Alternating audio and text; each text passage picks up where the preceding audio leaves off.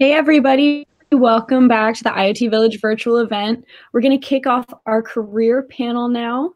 We've got a great group of people who want to talk to you about what it's like to have a career in this industry, talk about the different certifications you get at different stages, and be sure to submit questions through Discord or right here on Twitch, and they will not only be answering your questions live, but we're also going to have a networking lounge right in Discord. It's called the INE Career Advice Voice Channel. That's going to be live right after the panel. So I'm going to go ahead and hand it over to Don to kick things off. Can you hear me okay? We can hear you Awesome. loud and clear. Cool deal. Well, thanks everybody for joining us today. We're really excited to be able to share some of our experience with all of you from very different perspectives. Now, what I'm absolutely not going to do today, without a doubt, I am not going to try and tell a story that might be anything close to what Ted said in his purse snatching story in the keynote. But I thought that was fantastic. It was a great analogy about what community can really do, what we can do together. And that's something that I do at INE. So as most of you may know me, I am Don. I'm better known on as Ethical Hacker on the Twitterverse. But I am also the director of community for INE as well as eLearn Security. And so with that, I want to give you guys a little bit of the lay of the land of what we're going to try to accomplish today. And then I'm going to bring in my guests and have them introduce themselves. And then we're just going to have a discussion. And if you'd like to, as Rachel mentioned, have some of your questions answered, please feel free to either use Discord or use Twitch. Either one is good with us. So I think the first thing that I want to bring up is that age-old question that probably everybody on this panel has gotten just numerous times, enough to where it almost becomes the oh my God question that we get every time we do a talk like this. And that is, what's more important, education, experience, or certifications? Now, my normal answer to that is normally yes, all of them. So, but what that normally tries to indicate, or I can usually tell who's asking that based on that question, is that it's somebody who's usually new to the industry. Because if they're asking that, it's almost like, well, what should I do? What should I focus on? Should it be that education or going to a university or doing self-education? Should it be going out and getting a job and skipping that university experience? And that experience will help build my CV or my resume. Or should I go out and focus all my energy on certs? So with that, again, now you see why my answer is usually yes, because anything you can do to bolster that resume is really what you should do. But the other thing is that, and pretty much what we want to try and cover today, we don't necessarily feel that those things are only for those people who are entering the industry for the first time. So we want to talk today about cybersecurity careers that have to do with certifications and advancing your career, your resume building, that kind of stuff, and where it is in different areas of your career. And we want to do that from 3 different vantage points. So obviously, I'm with INE and eLearn Security, so I'm going to be talking about the viewpoint from the training organization or certification body. Also with me today, we have John Hammond, who is a senior security researcher and influencer / YouTuber. And he's going to give you the viewpoint of the actual cybersecurity professional. And then, of course, we have Sara Pickering with us today. She's the director of talent development right here for ISE. And she will be giving you the viewpoint from HR or the hiring manager's perspective. So with that, you've heard enough from me. Let me hand it over to Sara first, and she will be introducing herself in her own words. Thanks, Sara, for joining us today. Can you tell us a little bit about yourself? Yeah, thanks, Don. Thank you for having me. I always appreciate doing a panel with you. So I am the Director of Talent Development at ISE. We've built the IoT Village. I have been here for 2 years, but I've been in IT and IT human resources for almost 15. But I do all of the human resources and the people strategy at ISE, which includes recruiting, it includes training, and also career development. Yeah, thank you so much for joining us today. I know this is not the first time that we've done this, and it won't be the last. We already have several scheduled throughout the year. Last year was a ton of fun, and it was a great pleasure getting to know you and making that transition to these types of virtual events. And everyone out there, just so you know, Sarah is definitely an expert in hacking HR, so you're going to enjoy what she has to share here today. Next, we have John Hammond. Hey, John, welcome. Thanks again. Kind of like with Sarah, this is not the first time we've done things together, and it won't be the last. So maybe you can tell the audience a little bit about yourself, because I already know that. Hey there. Thanks so much. This is awesome. Thank you for letting me be part of the party. My name is John Hammond, kind of as mentioned. I am a security researcher over at Huntress, which is a managed threat detection company in the cybersecurity space. So I kind of work as half analyst, half operator, and still have that influencer, I hate that word, content creator flair. I try to produce content and educate others in videos and cybersecurity concepts and training and capture the flag. So I'm super excited. I think this is going to be an awesome conversation. Me too. I'm excited to have you both here. And if you guys haven't checked it out, without a doubt, go check out John's YouTube channel. He has a knack for not only blowing your mind with what he does, but also explaining it to you in a way that you're like, oh, I didn't know I could do it that way. Or, oh, that's cool. I think I can actually do that. Or even better, I think I understand that now. So go check it out. It's definitely worth your time. So, and he just has a lovely voice. Listen to that voice. Well, hey, thank you. Absolutely. So the kind of the lay of the land today and the schedule that we want to try and go over is go over those three different areas of somebody's career. So I want to start off by talking about, entry level participants trying to get into either IT or cybersecurity. So those people who will have either little to no experience, they're either just coming out of college, but now that we're finding that cybersecurity as an industry is growing, we're actually finding that there's a lot more buckets where these people are coming from. So they're not only coming from universities, but we're also finding that, again, because cybersecurity is just, well, let's just face it, it's pretty damn cool. But people who are coming from other areas of IT and joining cybersecurity. But then there's that third bucket of those people who are coming into the InfoSec industry who have never been in any kind of technical field at all. They're career changers, and they could be any walk of life, at any age, at any experience level. And those are people we want to address in that category as well. So next up, we'll have a group of conversations and questions around that mid-level person. So somebody who may already be in InfoSec, but they're either at a junior level, they may be working in InfoSec, but they don't necessarily have a lot of experience. They may have a few of those entry level, check the box kind of certifications. And what is that like? How do you get there? How does that affect my career? And then finally, that senior level moving into that expert level. Is there really still even a need for cybersecurity certifications? And what can that do for you if that's something that you want to pursue? All right, so with that, how about we share a story, each of us, on that entry-level position?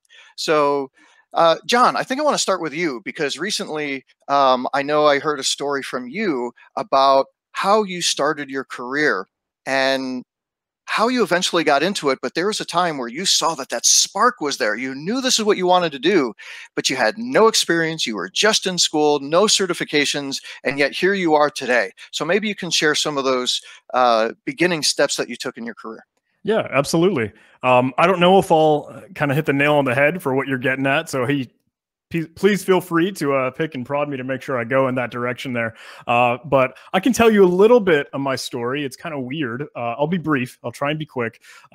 So I had wanted to get smart on this, right? And I wanted to learn cybersecurity, but as kind of a budding individual, everyone told me like, hey, well, you have to go to school. It's just kind of what was done. It's just kind of what is done. You have to go for your undergraduate and college degree. I didn't want to have to pay for that. So I went to one of the United States military academies. I went to the U.S. Coast Guard Academy, and I studied electrical engineering there because that was the closest they had for tech. They didn't have computer science nor cybersecurity. So I kind of got stuck with some systems and signals that I don't use whatsoever in my day-to-day job. So a lot of what I have learned in cybersecurity has kind of been my own venture off on the side. But fun fact, some folks that might not know, I didn't graduate and I don't have a degree. So if I'm out in the real world, if I'm in the industry looking for a job, and this was kind of the state that I was in, getting kicked out just a week before graduation without the receipt in my hand, I was reaching out and sending applications everywhere that I could, but I'm this green fella without any certifications, without a degree. All the training that I have had is really just in my head, and I don't have a whole lot to show for it.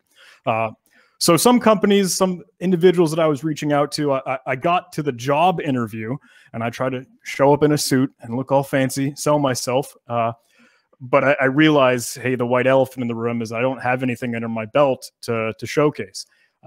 Somehow they bought into it and they gave me a chance. They trusted me. But I knew that, man, I have a long road ahead of me and I'm going to need to get smart on this, especially in the realm of certifications. Coming from kind of the military government and getting into that field as I entered the industry, I needed to meet even like compliance and like regulations. Oh, you need to be DoD IAT level 2 or something.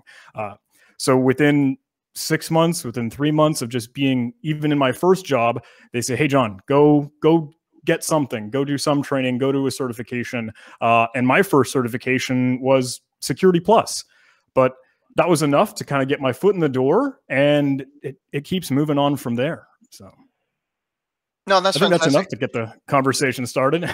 Absolutely. And just something that we were talking about kind of in the pregame, even though I work for INE, which owns eLearn Security, which is a certification body, I just want the audience to know that this discussion is going to be vendor agnostic. It's also going to be certification agnostic. So feel free to mention anything, any certification body, any organization that does training as well. We're here to help you, not necessarily pitch one thing or another. So not only can you guys feel free to talk about that, but anybody who has a question, feel free to ask a question on anything. So that actually kind of steals a little bit of my thunder because I actually have some very similar things in my past. And so what I will share with everyone is that when I was younger, school was never a thing for me. I just didn't like it. And I think there's a lot of people who are in IT that feel exactly the same way.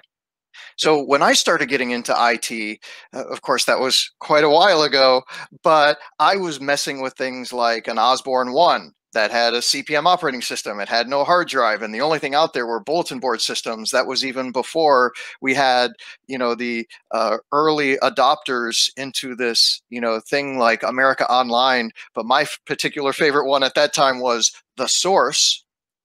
But that being said, if you put me in front of a computer, that felt like home. That was something that I wanted to dive into and figure everything out about it. So eventually, maybe we could do this in the networking lounge later, so it's not officially live, but I can share my story with you, and maybe John, I'll invite you to do that as well as Sarah, to share your very first hacker or hacking experience. What was the very first thing that you hacked? We'll do that later in the lounge. Again, a little incentive for people to join us in that after this talk. But with that, I just wasn't that interested in school. Now, I did well on things like standardized tests, so I actually got a full ride to a university. I didn't like it. I couldn't stand it. It was just something that just didn't click with me. So I eventually left, and very much like John, I never went back and finished. So I also do not have a degree. Now, with that, I was slowly able to, convince people that I knew what I was doing just based on the way I talked and what I could do, what I could show them. So I eventually got a job and I worked my way up. But there was a point in my career where I felt like I was hitting that ceiling. I knew all of this stuff, but I couldn't prove it because I didn't have those letters after my name. So like any good techie, I started doing some research, and I probably went a little overboard because I started compiling all this information. And what I realized is that even though IT was a thing of mine, but security was something that really grabbed me as well. But there was no single source of information back then that had everything that you wanted to know about security certifications. So I have entrepreneurial blood in my veins. You can blame my parents for that. Thank you very much. But I bought the domain name certifiedsecuritypro.com, and I created an online magazine to put all this information out there and talk to people about what are their experiences with this, because that didn't exist. Well, lo and behold, at the same time, I happened to buy the domain name ethicalhacker.net, which probably a lot more people know than the first venture that I did. But along those lines, I not only learned a lot, but then also, like John, I didn't want to have to pay for all of that training, but I wanted to get those certifications. Not only did I not want to pay for them, honestly, if I wanted to, I couldn't afford them. So by creating this and having that entrepreneurial mindset, today it's more like what John does, where you are a content creator. That was kind of the content creator back in the day, where you kind of had to create your own thing. You know, there was no medium, there weren't these big YouTube influencers and what have you. So I created this as a way to say, hey, I'm part of the media. I'm going to do a review of your course and your certification. All you have to do is let me in for free, and I'll give you all this, publicity. So sure enough, that worked, and that's kind of how I hacked my way into getting all of this free training and getting those those letters after my name. So now I have things like my MCSE, I have my Security Plus, and in fact, there was a time where I was a Security Plus SME, where I helped write the exam questions. But I have my CISSP, and there's a bunch of others. But that's kind of how I hacked it and got my way into advancing my career, even though I didn't have those certifications. And without a doubt, they helped. I still could go into a job interview, and I had that knowledge and I had that experience, but now I had that extra thing. Because in the beginning, when we talked about having those three important areas, education, experience, and certifications, well, I only had 1 out of 2. Or 1 out of 3. Now I have 2. Was it in the cards for me to go get that third one? Probably not. So I had to pick up those other 2 pillars as much as I could. So that being said, let me hand it over to Sara now and say, hey, how did you start your career? How did you hack your way into doing what you wanted to do? But then also, when you start interviewing people, you're going to get those, because basically what you guys do at IAC is a lot more senior level, but you're going to get a lot of people that will apply for that job, kind of like what John was in the beginning, where he didn't have that experience, he didn't have those certifications. How do you handle those candidates? And do you eventually hire them? Do you not? How do you treat them? I give you the floor. Thanks, Don. So I'm kind of like the opposite of where, like, I probably am far more educated than I need to be, which I would kind of advise against. So I did my undergrad in Japanese, and I went to a very expensive liberal arts school, and came out just in just loads and loads and loads of debt.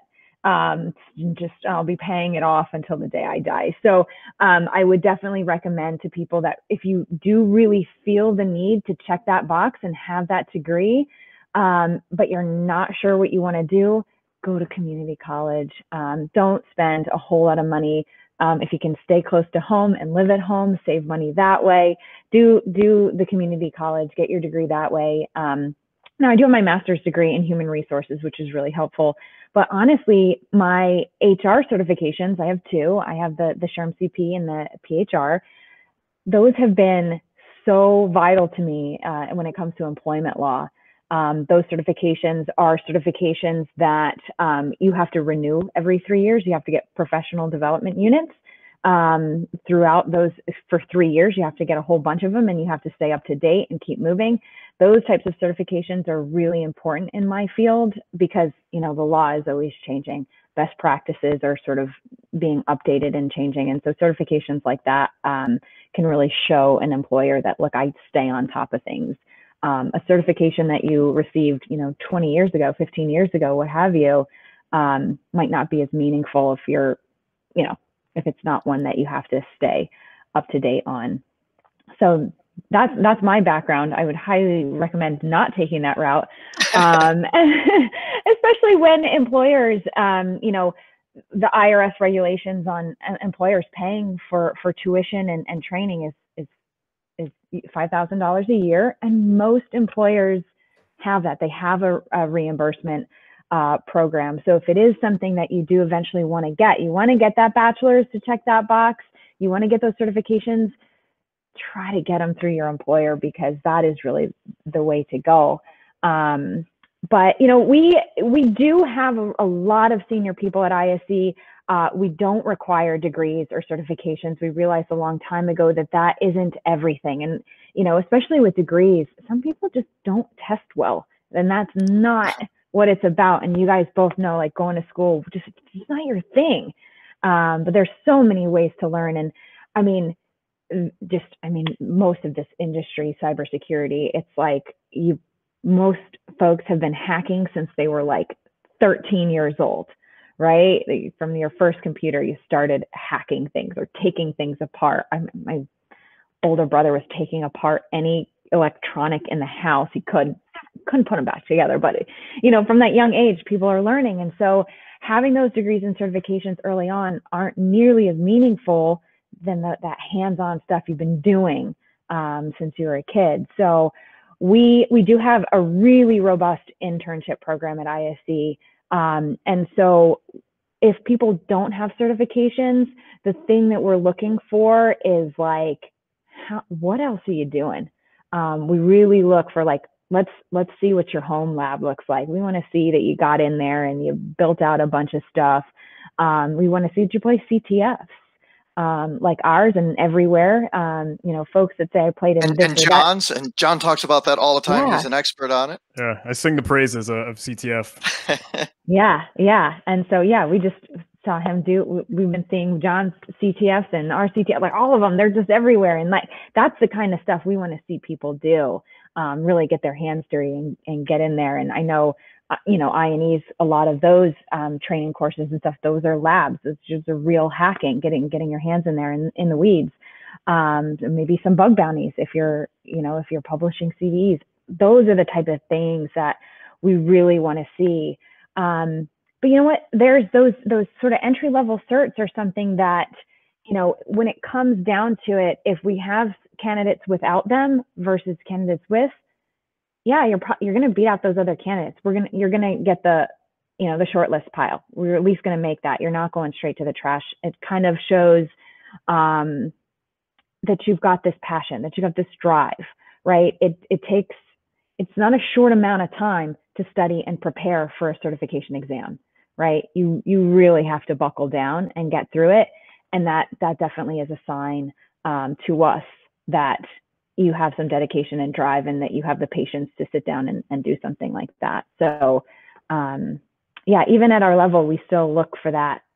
You know, it's not a must have. We're not going to write someone off if they don't have a certification, but it can show us how much somebody cares.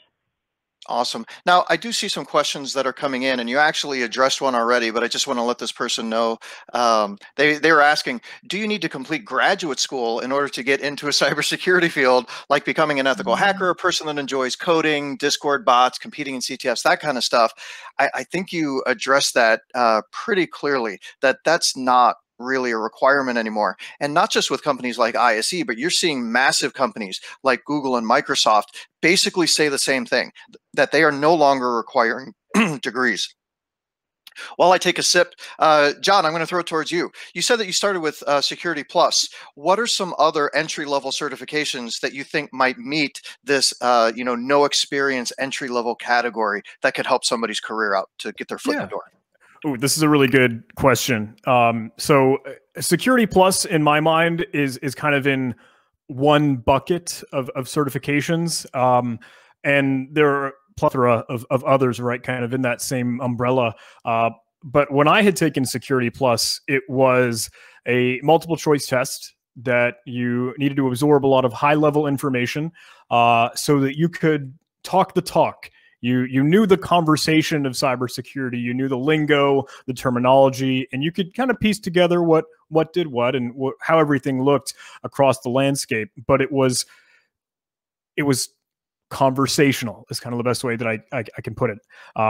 The other bucket, in my opinion, and this is the one that I love and adore and have so much enjoyment out of, is more practical, hands-on application-based certifications where the culminating test or the exam isn't strictly a data dump, rote memorization, regurgitating answers on a multiple choice thing, but you really on the keyboard going through some practical exercises to accomplish some task, and you're an operator. You're doing it for real. I like that so much more because I think it proves a lot of merit and competency. There are a ton of ones that fit the bucket for those practical hands-on exercises and certifications. The one that I think is the most fundamental and foundational and great for those beginners that do want to get into the scene is, I'll have to say it, I think the eLearn Security Junior Penetration Tester, EJPT, certainly takes the cake. Well, thanks for mentioning that. And again, we don't pay him to do that. No. And in fact, that is something that he's mentioned. Again, I don't want this to turn into a commercial for everything that we do, but I'm a big fan of it as well, even before I joined the company. Because I've been with eLearn Security a little over 3 years now, about 3.5 years. And that was even before the acquisition by INE. And I think some of the impressive things that we've done on the INE side is that not only do you have access to everything on a single platform, not just cybersecurity, but all these other areas, but also go check it out. If you check out the pinned topics in Discord, you will find that we offer what's called the Starter Pass. And with the Starter Pass, you get the penetration testing student course absolutely free. That includes unlimited lab time for that hands-on stuff John was talking about.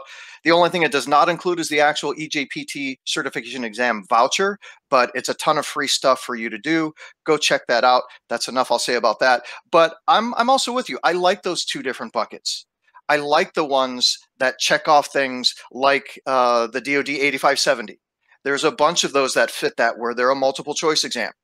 And even, higher level certs, as they say, like CISSP, those types of certifications, or CISM, there's a number of them out there that are geared more towards, philosophical ideas or becoming eventually a manager, and they're not necessarily a hands-on technical certification. But that's information you need to know when you're working in any organization, because you need to know the hierarchy, you need to know the way in which things are done, reported up the chain, and so on and so forth. Now, that being said, not everything that you want to do is on that 8570 DoD list, which actually is now, they modified it a little bit. It's now actually a subset of 8140. But let me throw that towards you, Sarah, because in HR, I know that you mentioned earlier that by having the certifications, you may bubble up to the top of the pile. But are there any situations where by not having the certification that is specifically in a job description, that they will be automatically eliminated through all of the automated tools that are now in HR application software? At ISC, definitely not. I think, certainly John could talk more about, the government sector. You might see a little bit more of that, right? Or not even just not government direct, but even the government contractors, like the big guys, right, that are providing services. They need those certifications sometimes, right? Like the more certifications that you have when they're submitting to an RFP, anybody that's doing an RFP, right? It's like, oh, the more boxes they can check, the higher the rate they can charge. So some of those places, that's what they're looking for. They're sometimes looking for those check boxes more than they're looking for the quality. They're looking for the skill. So at ISC, definitely not. But, it depends. I do think I'm going to kind of piggyback off what John was saying. Those hands-on certifications when you're entry level can be really helpful in that it's pretty rare for you to have an interview process that doesn't include some sort of hands-on test, or, ISC has a web app challenge. There's going to be a technical piece to getting in the door, and those hands-on certifications that you're doing are a really great way to train for those types of things. So maybe the certification itself isn't what's going to get you in the door, but the stuff that you're learning is going to help you get through that process. And I think that's a great transition point to make as we move into those two different buckets that John was talking about, because some of those ones that are multiple choice, they're on the DoD list, they're required for certain things, without a doubt, go get those, because it will not only let you bubble up to the top, but again, those automated features when people are, doing searches through thousands of resumes, you're not even going to appear on any list whatsoever if you don't check that box. John, did you want to? Yeah, can I add a little sticky note on that one? Of course. I will say, and I will add my testament here. I've seen that. When I applied to some jobs, when I was looking around, there was one government entity, and again, not to say strictly in that sector, but it is more common there. So just to say these do exist. There was an individual that I was was having a conversation with. Hey, I'm interested in this role. They said like, hey, do you have CEH or CISP? I said, no, honestly, I don't. And I thought that was kind of weird because those seem like very vastly different things. But they're check boxes. But I wanted to apply and I couldn't because I didn't have that. So the reason that I got CEH was so I could have this conversation with this company. And that's literally it. So I will say, I'll put my finger on that. Those do really exist. And they have their purpose. They're totally necessary in some regards. There is a space for them. And that's why I have a few. I agree wholeheartedly. Again, I've been in this industry for a long time. So even though I work for a certification and training organization now, there are a lot of other ones. And I personally don't believe, not only from a business standpoint, but also just my own standpoint, that there are some that have a lot less value than others. But I don't like to badmouth any organization or any certification because, as you said, it depends on where they are in the hierarchy. There are things that you need, again, which is why we kind of structured it this way, that you need for that entry-level job. And maybe that's that nice transition, again, going from our entry-level discussion into our mid-level discussion. And as you want to get that job to eventually get to that mid-level position, as Sara said, you are absolutely going to need to show that you are proficient with hands-on.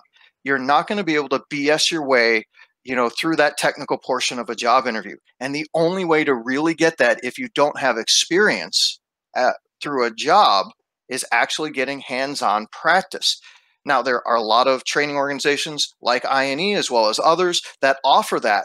But John, here's something else that we could probably throw at them. I'm sure, Sara, you have a few suggestions as well. But to get to also that mid-level range, there's a lot of things that you can do to kind of overcome what we've often talked about, John, overcoming that catch-22. Well, I don't have the experience, so I can't get the job. But if I can't get the job, how do I get the experience? And it's this, how do I break that cycle? Well, I'll throw out a few. If any of you have seen my webinars, you know that I have this huge list of things, but some things like John will mention are CTFs, also volunteering your time. Now, whether that is with an open source project or a nonprofit organization, that barrier to accepting you as providing these services is a lot lower. So without a doubt, you can now start putting or getting some experience that you can actually put on your resume. Sara mentioned earlier, doing some bug bounties. You don't have to be in the top 10 of a bug bounty program in order to prove your worth. But if you show the initiative that, hey, I not only signed up and I did a few, you may not even have gotten a bug, but at least you, or I should say you collected a bounty, but you can just show that that's an experience that you've had. And these are now things that you can talk about in a real world scenario when you're doing that technical portion of a job interview. So with that, John, I'll move this towards you. So moving into that mid-level. All right, so let's say you got your Security Plus, you tick those boxes, you got that entry-level job, but that's not enough quite yet. There's a lot more you want to learn. There's a lot more you want to do, but you can't really do that unless you actually have the additional job. How did you overcome that? Were there other certifications that you looked at, additional training? What was it that got you to that mid-level? Yeah, there are a lot of different things to unpack there, so I'll try and get it straight in my head. The catch-22, that predicament, hey, chicken and the egg problem of I need the job to get the experience, I need experience to get a job. I say this a lot, and I've probably beaten the dead horse on this because there's a lot you can say, and Don had said already, between participating in Capture the Flag or attending security conferences, networking and volunteering there, trying to offer a talk or be present in the community. And this can happen anytime. Be a content creator. Yeah. So I don't mean to just slam that and throw it at people, be a content creator, because I realize it's not always for some folks. But even if it's just documenting what you're learning, even if it's just showing your work, is kind of the phrase that I've come to know and love. Dude, put it out on your blog, write an article. I don't care. Make your GitHub accessible and public and share it around on Twitter, or upload videos on YouTube, whatever.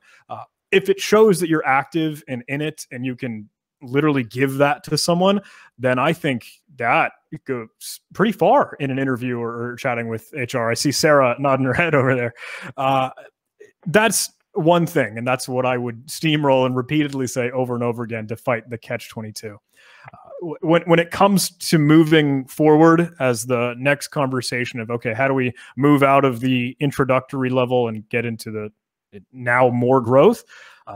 I knew in the moment, the catch-22 was the solution, and that was how I got hired at that job that I was telling the story about. I'm completely new, I'm completely green. That's why they took a chance on me. But I knew I want to be a tech. I want to be a geek. I want to be nerding out on the keyboard. So I would go after OSCP, right? One of the well-known kind of industry certifications, but it's hands-on, it's practical and application-based. I knew that would be the thing that would kind of set me apart from more, so I could not be doing a strict role that I was in to begin with, but maybe get really into the operator, really into the penetration testing or red team or blue team lineup. Those look like the keys of the kingdom. So that's what I would start to run for and go after.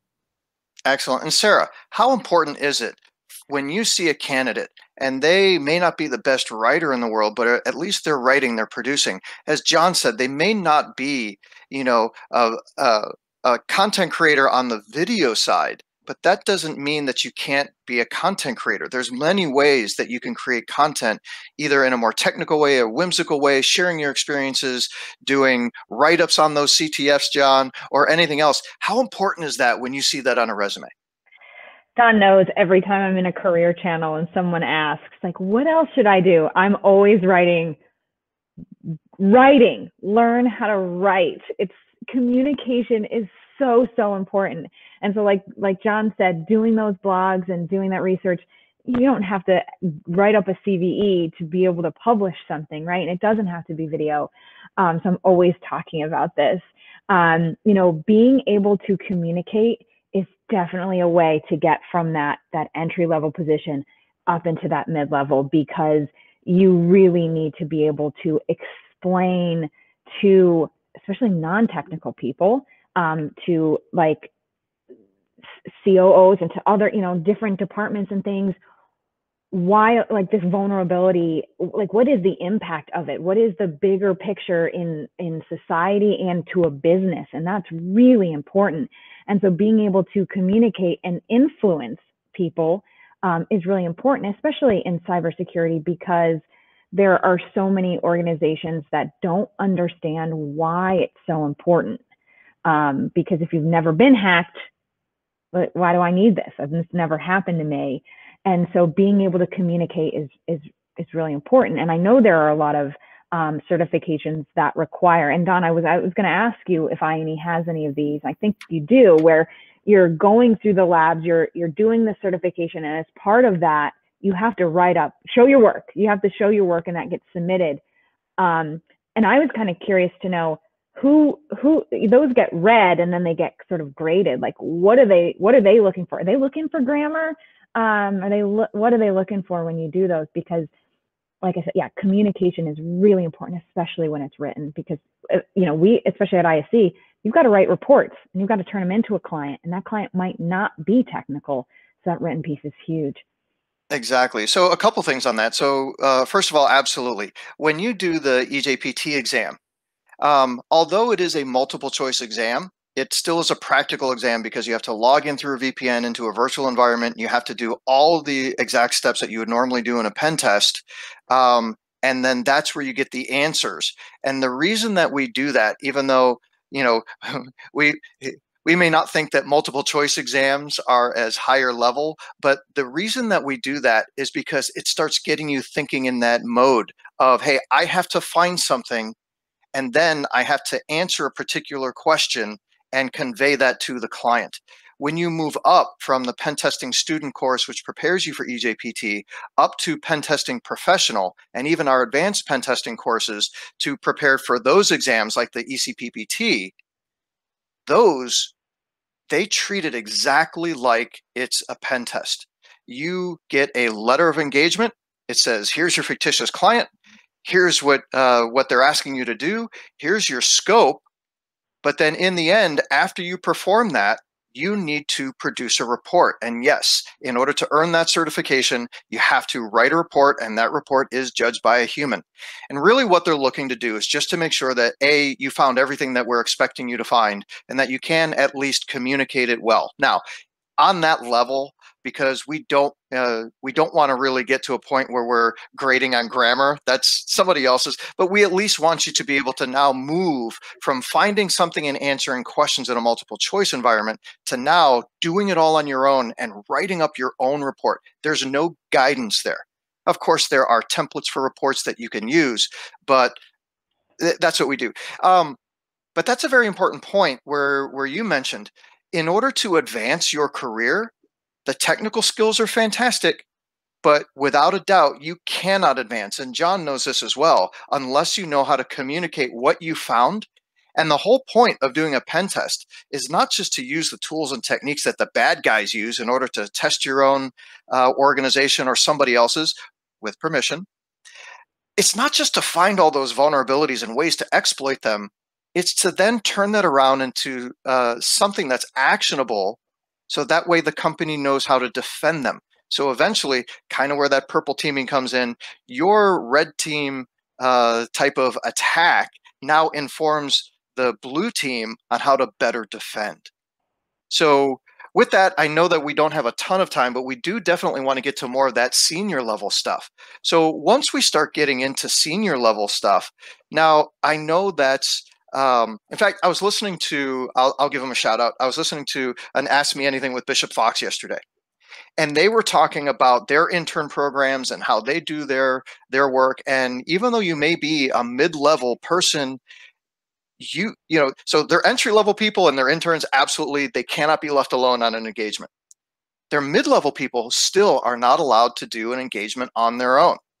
And so in order to be a senior person and get to that senior expert level, you not only have to have the technical experience, but you also have to have the ability to lead teams, communicate with people, whether it's on your own team or with the client, or if you're doing it internally. Those are things that become very important when you move to that third level. John, you want to add anything in here? Maybe some certifications that you like that actually get you to that technical height of excellence, as opposed to, you know, just the communication, but also how important that might be. I can try. I'll give it my best shot. So at the senior role, right, at the senior point here, there's the question of, hey, do I need to continue going through certifications, or is it just kind of for my learning? Is it just kind of for my own training? Is it just kind of, I don't need to bypass HR or whatever words you like to use to get my foot in the door for a job, but it's just to have that technical acumen. Yes. End of the answer is, that's what keeps you sharp. That's what keeps you in it. That's what keeps you with it. And as you are doing your day job, right, as you have your gig and your role right now, you're going to be exposed to technology that you use as part of your job, as what you do day to day. But when you're taking other training, when you're looking through certifications and still studying, then you get a little bit more acquainted with other technologies or other software techniques and tricks and things that you would have never done otherwise. So I think that really keeps you with it and just exposes you to more and more. And that's how you get sharper, because all of these things, all the facets of cybersecurity, whether you're working in strictly web application security or your malware analysis, you're deep in binaries and reverse engineering, et cetera, or maybe you like cryptography and you focus strictly on that and security and privacy, et cetera. All of these things still, like they contact each other, they touch each other in some way in a weird Venn diagram sort of thing. So no matter what it is that you're studying, no matter what certification that you get, even at that senior level when I don't need these, quote unquote, it just makes you better. It's still excellent training and great to do to keep you growing. Absolutely. And this is the kind of thing, and Sarah, maybe you can touch on this, where we talk about that hacker mindset. And kind of like what Ted said in his keynote, it's not a bad thing. It's a good thing. Using that hacker mentality, if we actually take it away from even technology, but being able to hack your car, hack HR, hack your career, whatever it may be. But if you have that mindset of where you want to take things apart, you just have that curiosity where you want to do it. You may want to make it try and do something that it was never originally intended to do. But maybe even more importantly, let's fix it. If there was something wrong, let's do that. So you also have to realize that in our industry, there's a never-ending escalation. And so it's a constant lifelong learning type of career. And so in order to really be that senior person, and I'll throw out some names here, I know they're competitors, but we have mad respect for everybody in the industry who's doing what we're doing. So offensive security is good. I definitely love what we're doing. I'm a little biased. SANS is good. Getting some additional practice on things like Hack the Box, Try Hack Me, VulnHub. Those are all fantastic places to get that technical knowledge, that hands-on practice, and actually advance that skill to where you're getting to a more advanced level. But Sarah, again, back to you. Maybe you want to share some thoughts on getting that senior level position, those little keys to the kingdom. So here's the thing. I mean, if you think at any point that you have reached the max and you know everything there is to know in cybersecurity, you're definitely wrong. There is always room for improvement. You should always have that mindset that you can learn more and you could do more. So at that senior level, there's still more that you can learn. And, if you think you're done, well, the bad guys, the hackers that are coming after your systems and your tools and your network, they're constantly learning. They are constantly leveling up. So if you think that you don't have to continue, yikes, they are going to surpass you very quickly. So you definitely need to continue that. The other thing I would say about that is that, a lot of cyber departments within companies, people are starting to realize that they need to actually have specifically a cybersecurity person, even if they're small, right? It's not, IT can't do it. IT's job is to, keep the budget down as low as possible, to keep things efficient. And that isn't always going to work well with cybersecurity, right? So their teams are really starting to really put this emphasis on security. And when you are a small department, even if you're senior level, if you're not learning and you're not getting these certifications, you're learning other things, doing these different types of training, you're going to have a really narrow view of what's possible. And if you're only thinking in terms of like, well, this works for us, it's never failed in the past, you're going to have those blinders. So having that diversity and having these other types of ideas come in from external sources are going to be really beneficial in that process. So yeah, you always can level up. There's always room for improvement. Never think that you're 100%. And that brings up a really good point, because sometimes you need to look at your career by standing back a little bit. Because if you are honest with yourself and you know what goals you have personally, you may have to face the hard fact that the organization for which you are working right now will not give you those opportunities. Not only do those positions not exist, but they're not going to have the ability to grow. They're not going to give you the knowledge that you need. And there's only so much you can do on your own. You may have to leave and go do something else. John, anything you want to throw along those lines, or maybe some pro tips for people who are looking to advance their career to a more advanced level? Yeah, I wanted to sprinkle in something, and maybe this is more personal to me, so I don't know how well it will work for others. But so, I love certifications, right? I think they're fun. I think they're cool. I like to learn. And I love that training. So I have overdone it. Like I think I'm in the double digits for certs, which is like cringy and embarrassing and weird. I am actively right now taking the offensive security exploit developer course and certification. Before we got in this panel, I was watching the videos, taking notes. I'm in WinDebugger and IDA Pro, and I don't do binary exploitation. I don't do exploit development stuff for my job, and I don't know if I will. But to the point that Don just made, maybe someday you will. Maybe someday you might, if you're interested in a different gig, or if someone just kind of falls away from the spot that you call home right now. Okay, I've strengthened myself in that direction, and because I just want to learn and know more. To Sarah's point, no one's an expert in this. I don't think there are any experts in cybersecurity, but you can keep pushing yourself towards it, even if you feel like, sure, I'm senior, I'm advanced. That doesn't mean you need to stop. Don't stop. Keep learning and keep chasing the stuff that you have fun with. And that's why I love doing certifications. I don't know. Well, it's also a good reason why you want to do things like go search in these other places, go do CTFs, go just play, because you may stumble on something that you've never had to do for your job, but in order to earn the points, in order to get a little bit higher on that leaderboard, well, you had to do a little exploit dev. Well, you may find out, you know what? This is kick-ass. I love this. This reaches me. This is something that I want to do. You would never know that unless you kind of went outside of your comfort zone. Now, that being said, lots of great stuff. I at least want to get in the last 8 minutes that we have, at least a few questions from the audience. And then again, join us in the networking lounge in Discord. So once this is done, head on over to Discord, join us in the INE Career Advice channel. There will be a voice channel option there as well, where we will continue this conversation and answering a whole bunch more questions that we see that are coming in from Rachel. So thanks for sending those over. But very quickly, I'm going to throw one over to Sarah. Someone asked, how do we get more diversity in the field?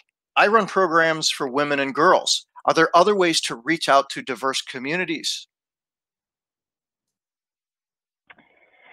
So one of my favorite things is to work with organizations that do this type of thing. So there's all sorts of women in tech and girl coders and all those types of organizations that network groups and conferences, all sorts of things in that space that you can definitely reach out to and work with. So we post some of our jobs to those types of networks on Facebook and on LinkedIn and things like that to really target and drive women to apply to those different types of positions. One of the things we did recently to our job descriptions is literally say, look, nobody checks every single box, so please apply, because I think it's pretty well known that when there's a job description and there's 10, here are the 10 things that we're looking for. If women hit about 8 out of 10, they'll be like, oh, I don't have them all, and they don't apply. Whereas men will have like 3 to 5 and still apply. So we recently changed our job description to say, look, nobody checks all the boxes, apply. Trying to get more women to go after those. I love that. That's an important point, and you've made this in so many other things. So just another quick shout out that Sarah and I have been doing this for a long time. We do a bunch of career panels. So we did it last year. We'll also do the Diana Initiative again coming up in July this year. So in supporting those events, doing those subtle little changes, knowing what the mindset is of the person that is coming in to apply for that job, just making those subtle little changes can really make a difference in order to get a more diverse audience into your application pool and then eventually into your workplace. So I think that's amazing. Here's another one that somebody asked. What can colleges do to better prepare the students for the right workforce? Now, I kind of dig this question, and it's something that I'm kind of knee deep in at the moment at INE, because we are finding that a lot of universities, the way that they create their courseware is a lot different than what we do on the training and certification side, because they have, they have to have textbooks involved and professors, and there's a much larger process that they have to go through in order to create that curriculum and in order to implement it. And so then what they're finding is that because it takes so long and it's such a massive effort, they can't necessarily keep up with the industry. And so what we're finding is that a lot of universities now are starting to include not just ours, but certifications across the board to say, look, after you reach, let's say you get done with your core curriculum and you get into more of your junior, senior years. Now, if you're really good, they're going to let you in as underclassmen, but they're going to start doing things like cybersecurity competitions. They're going to start offering their own, and maybe even at a discount rate, or maybe even providing it as part of their program, but the ability to study for things like EJPT, Security Plus, OSCP, and all these others. They're going to supplement your university education with practical, hands-on, individual credentials like certifications that you can then add to your resume. So the second that you walk out of a university, not only do you have a degree, but you also have certifications. And hopefully, if they're practical, you actually have some hands-on experience as well with those, as well as CTFs and cyber collegiate competitions. So I think that's a fantastic thing. So if you are looking at a university program, see if they do that. So there's some other things. There are a lot of questions about CTFs on here. So John, I'm just going to open up the floor for you in the last couple of minutes that we have to kind of go on about what are some really cool CTFs that people can do at every different level, and what are those that they can go check out and where. I think we both know where they can do that. But what are some of those that are running possibly year-round? So that way they don't have to wait for a specific time when an event like ours is running a CTF at a given time frame. Oh, goodness. It's a laundry list. For beginners and fundamentals and just kind of newcomers that want to get started, Pico CTF is phenomenal. That is typically a week, 2-week competition, but it is open and accessible all year round.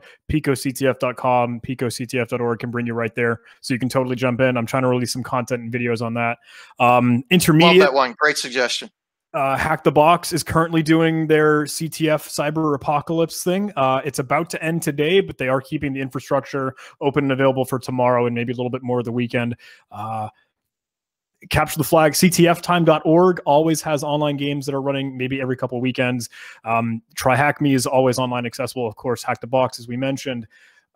It's a laundry list. That might be best in Discord. Exactly. And the other thing to point out is that there's a bunch of organizations out there that, kind of fit that freemium model.